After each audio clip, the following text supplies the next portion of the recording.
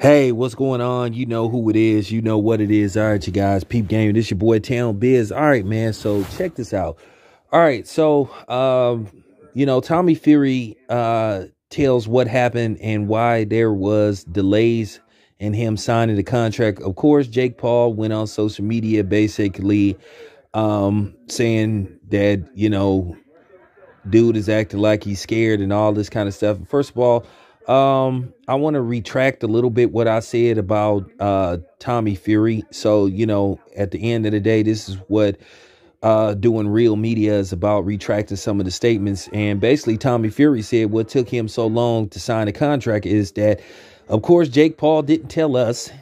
He left that out. Jake Paul basically was hesitant to sign up for random drug testing. And it appears that Tommy Fury got Jake Paul to basically agree to random drug testing. So they will be random drug testing going into this fight.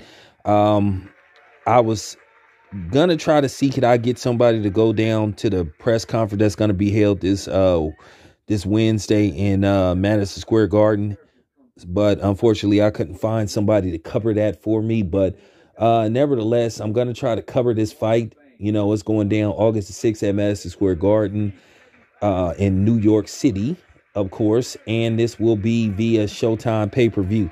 So Tommy Fury gives his side of the story, and that's pretty much what he was saying. That's the only reason why he said that it took him so long to sign his end of the contract. He said he signed his end of the contract, and he said they officially have a fight, and he's guaranteed. Well, that's what he's saying. He says he guarantees to fuck Jake Paul up. So we'll see. This your boy Town Biz. I'm out.